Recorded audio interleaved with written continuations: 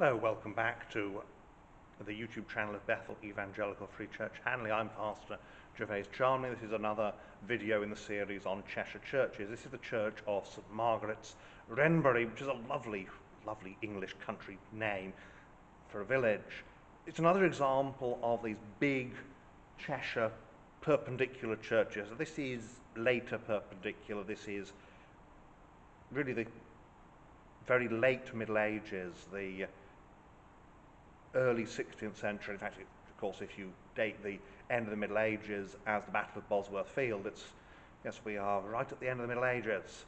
So it's still pre-Reformation architecture, but what we have here is a building where there has not been a major Victorian restoration.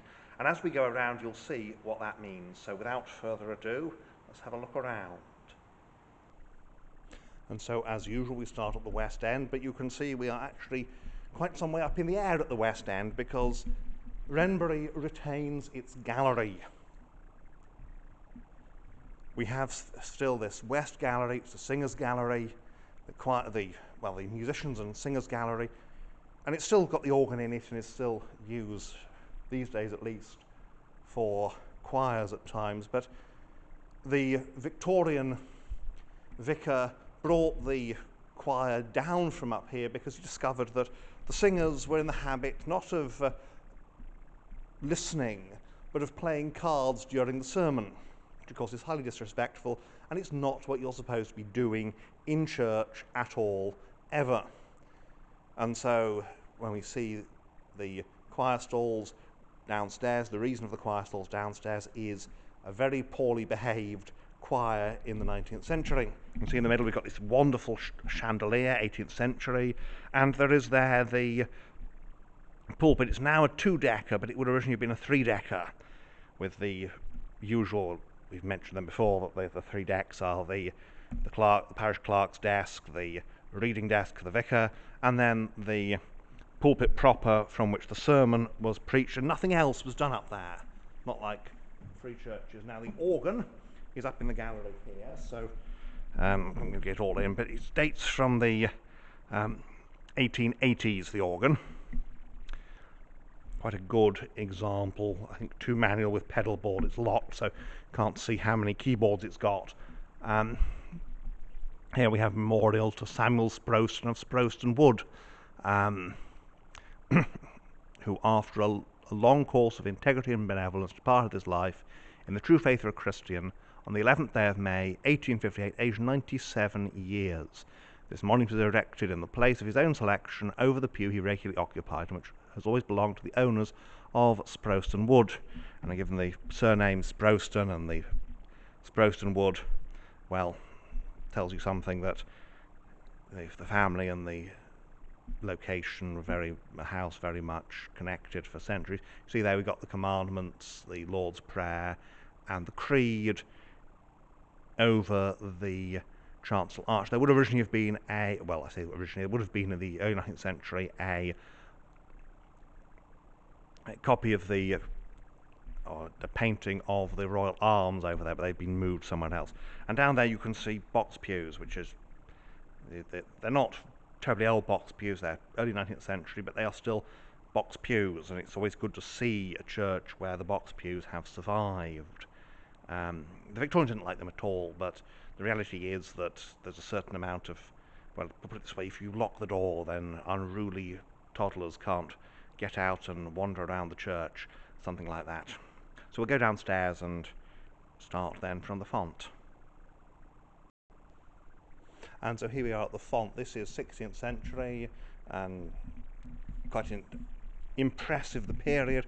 You can see it's a little panelled enclosure at the back here, and we have a very common scene, Christ receiving little children, because of course Anglicans, so they baptise infants, and the norm, they say, is baptising infants here. So here we are, this is called the north aisle, and we shall then wander under the gallery into and here you've got these wonderful pews. You see all the ones in the nave, the doors are open. They would have employed a pew opener. Now this is an interesting thing, I have to look at this at the back. This is the dog whipper's pew. Now the dog whipper was responsible for making sure that dogs that wandered into the church behaved themselves. If they didn't, then he would make sure that they left. And one of the things the dog whipper would do, but of course he had a whip, but also he had dog tongs, which were these things that essentially extending tongs that could be used to pick up a dog and take it out without touching it, and therefore, of course, without being bitten. So the dog whipper. And so from security from dogs into the church itself, we've again got some of these lovely memorials. You'll notice we've got the usual layout with these quite deep aisles and these very, very big these tall arches with a clerestory above. Box pews, each of them would have been rented, and they would have been free seating somewhere. I suspect it would have been in the centre aisle here, and just have little benches. There we have the pulpit, say it's been lowered, and of course these choir stalls that are installed because the choir can't be trusted to behave themselves when they're up in the gallery. So there we are, very elegant pulpit. It's quite similar to that at St Michael's at Shottick, except of course this one's still in its original position. It hasn't been moved to a different church. The chancel is quite interesting. We'll get to that in a moment, but first of all we'll have a look around the back here, and you can see there's the West Gallery with the big organ in it, and that's where the choir were discovered playing cards, and this is why they were moved to the stalls here. And you can see the stalls are just where the vicar can always see what they're up to. That's what happens if you abuse privileges, you lose them. So here we have the chancel. Now on the one side, on the north side, you've got monuments to the family and associates at Wrenbury Hall, and on the other you've got memorials to the family at Combermere Abbey. There was a bit of an argument, a bit argy-bargy, as to who had the right to bury their dead in the chancel, and it went all the way to court, and the wise judge said, one of you take the north side and one of you take the south side.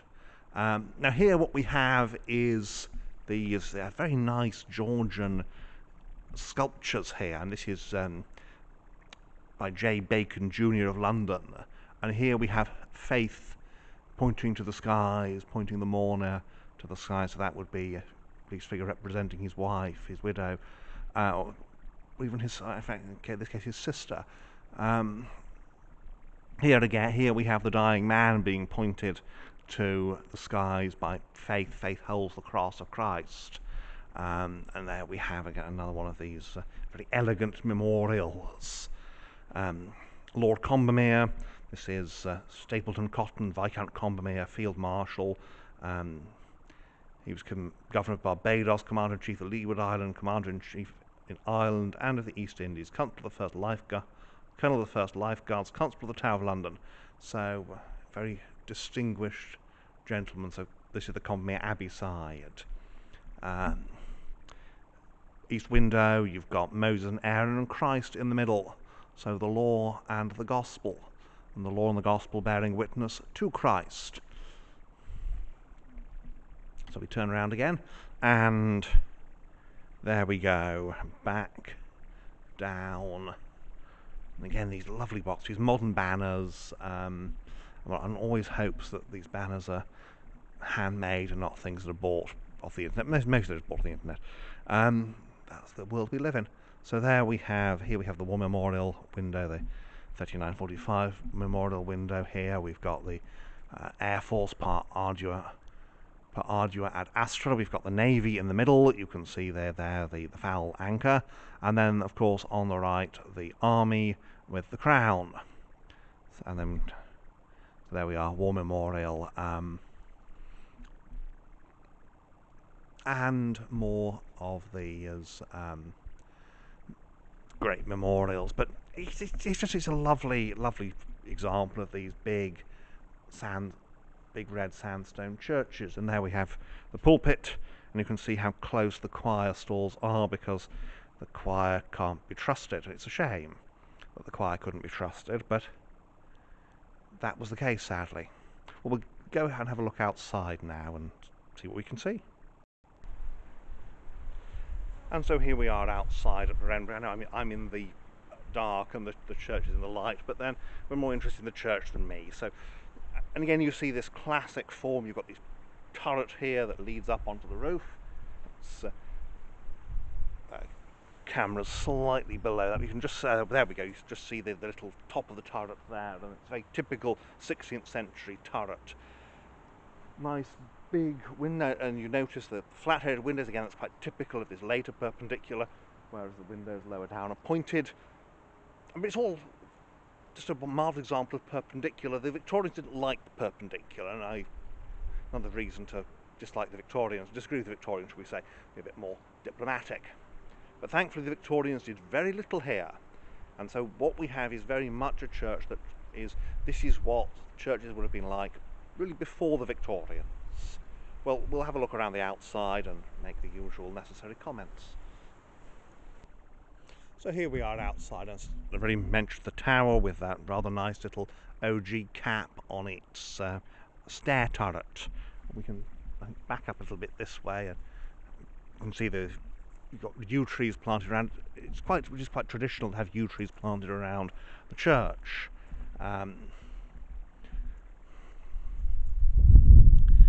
We have the chancel. The chancel looks like it has at least had some rebuilding in the Georgian era, which wouldn't surprise me given the burials in there, but the rest of it does look basically as it would have been in the 16th century. Even the chancel is quite traditional in form.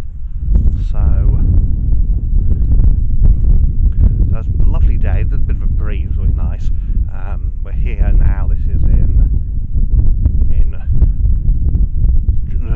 early July, and here we have the north side, and here we've got this little aisle, and again the trees. But there's a lovely view of that cap. There, here again the trees. Yes, the chancel has the date 1806 on it, so that tells me yes, it has been rebuilt by the Georgians. And it doesn't surprise me at all. The stonework is very different and much less weathered than the stone on the aisles. And there we have, of course, the great modern addition at the end there. The very important toilet block. And up here you've got gargoyles, and these are real gargoyles because they're designed to vomit forth water when it rains. They can be quite spectacular when it rains, can gargoyles. So there we are. You'll see his spout in the mouth there, and yes, that is definitely the toilet block, which is very important because back in the day, let's just say that back in the day, people's ideas about what was appropriate to do in a churchyard were different, and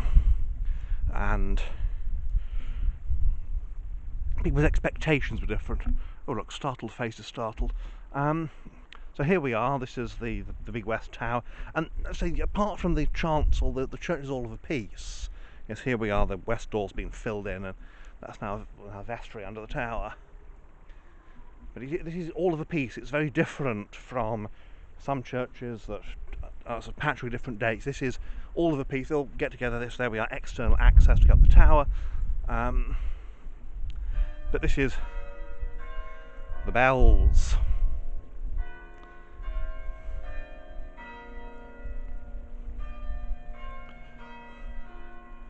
And there we are, more gargoyles. So there we are, yes, the bells.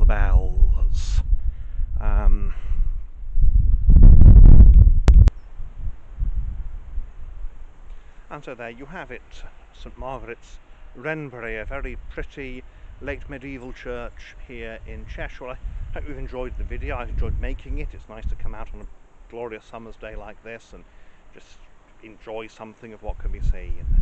So thank you for watching, and may God bless you and keep you until next time.